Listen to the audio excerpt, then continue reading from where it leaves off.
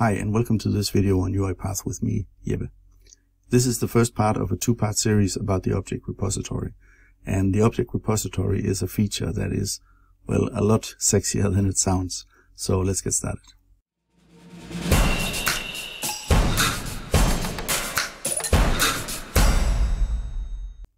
So imagine you have an application that you're automating. Let's call it My Calculator. This is a very simple application. It has a few buttons and you have an automation that uses this application.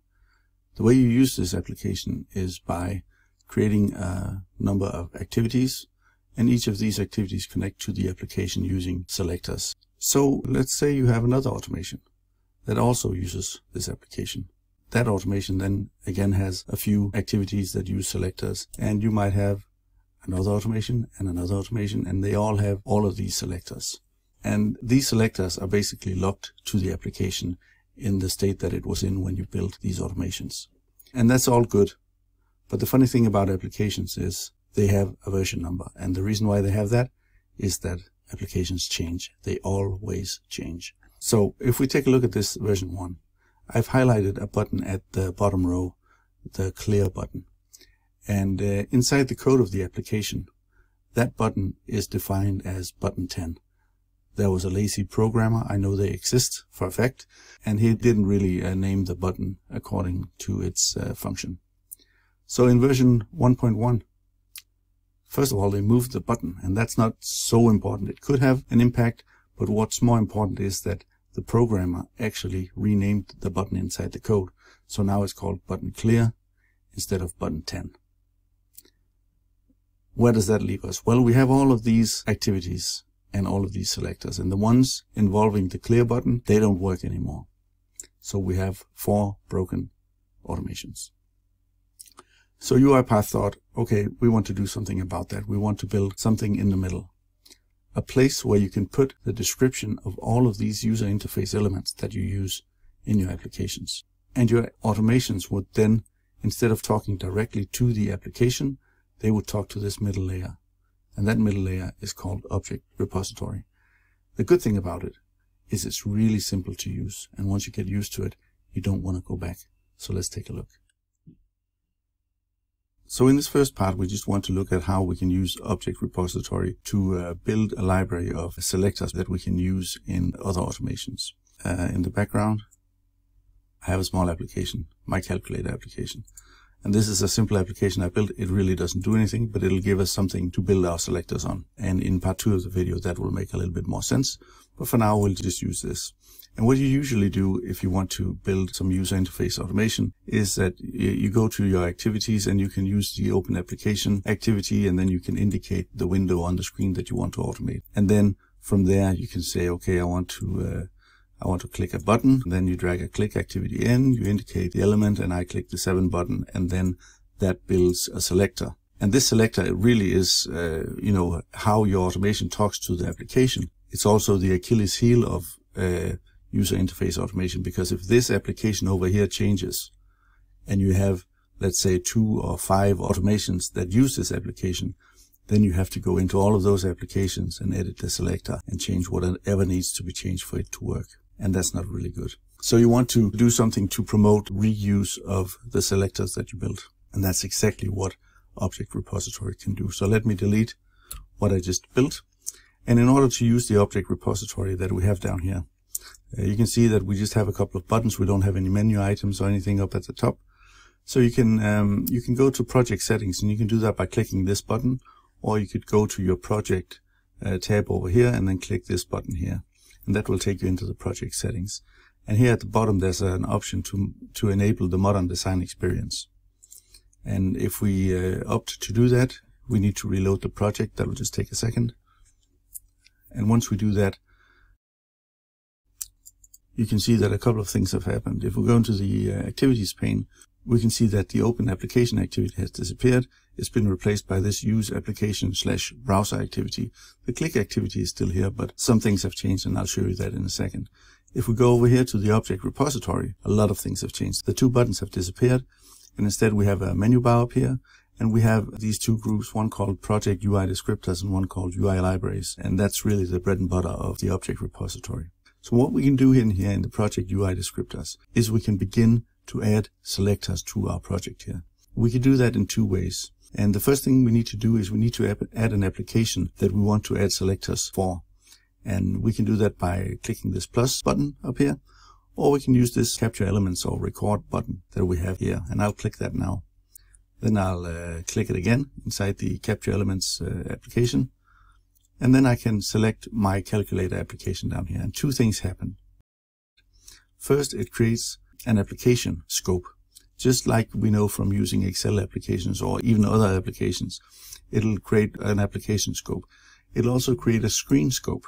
And this screen is the only screen in this application, so I'll just call that the main screen. But we can see that it actually has a selector here that uses the native name that this form has inside of the application where I built the calculator.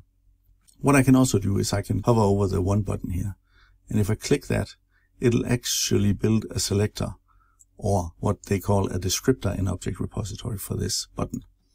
And it'll give the element a name, a type, and then it will create three types of selectors. It'll create a normal selector, it'll build a fuzzy selector that has a little more stuff in it, and it'll build an image selector. And we're fine with that, so we'll just press continue. And we'll see that now the one button has appeared over here. And then I can hover over the two button. And what I can do is I can just hit this check mark here, and that will create the element over in this window here. So I can do that for all of the buttons. In fact, I can just click the button and then hit the enter button. And I'll just do that for all of these buttons.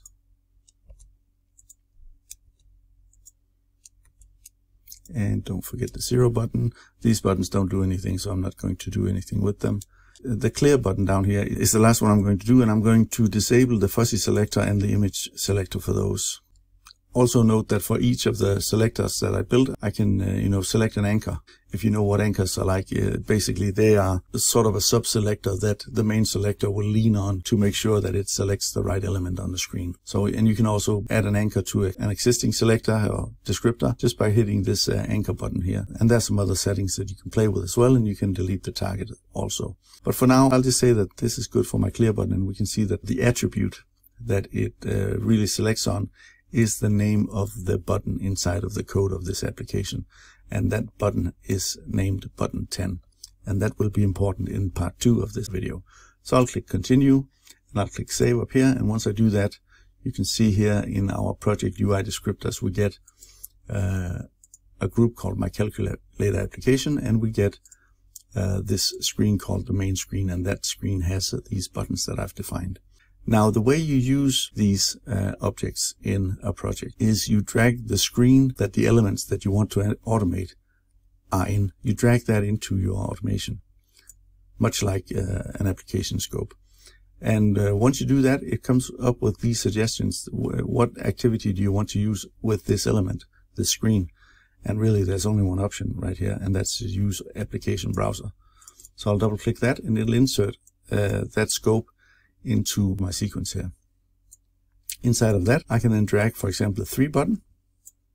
When I release it inside of this sequence, it'll ask, what do you want to do with the 3 button? Well, I want to click it. And then it adds this new click activity. And if I do the same with the 7 button, I'll click it. I can do the same with the 8 button. And instead of clicking it, I can just highlight the button. And then I can use the clear button here. And that will actually clear whatever I've typed using the other buttons. So I'll click that as well. So if I try to run this, you'll see that the application down here in the corner will first click the buttons 3 and 7 and they highlight the 8 button, and then use the clear button to clear whatever I typed. And I'll just run it again so you can follow along. 3, 7, highlight the 8 and press clear. And that works just fine. So that's really what this is all about, is building selectors, but instead of building them in this one application and storing them inside this one application, then you can do something very important. And that's really the most important thing about this, is you can take this application scope that we have here, and you can extract that as a UI library project. And what that will do is it'll create a new project. So it even asked me to create this new project, and if I create it, it asked me, do you want to open it now? Sure, why not? So we'll open that project, and we'll see a project that contains only descriptors in it. It doesn't even have a XAML file over here to run. So if I publish this project, and I'll just publish it to a folder called descriptors. If I publish it, and that has version 1.0.1, and close the project, I have a new project ready here in the background called New Automation. What I can do now is I can go to Manage Packages, and I can go to my desktop group here, and I can see here now that I have this My Calculator app.descriptors package available, version 1.0.1, and I can install that and save. And when I do that in the object repository option here, well, oops, I hadn't enabled the object repository. So I'll go to Project Settings, enable the Modern Design Experience, reload the project, and once we do that, you can already see it over here. The descriptors are now available to use in this project. And that means that I can now drag the same screen scope into this automation, and I can drag the same buttons into this automation and use, and once I run it, it will actually use those descriptors in this project.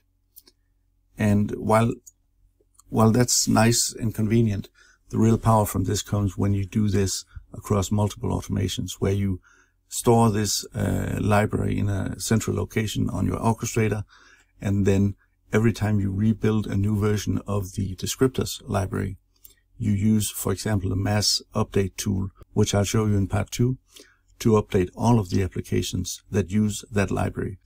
So that if one thing changes inside your application, say a button changes its name, then you just rebuild this library with the new descriptor, republish it, and update all of the projects that are dependent on that library. And that's very smooth and it's very valuable. So make sure you go to part 2 of the video to see that. Thanks. Bye.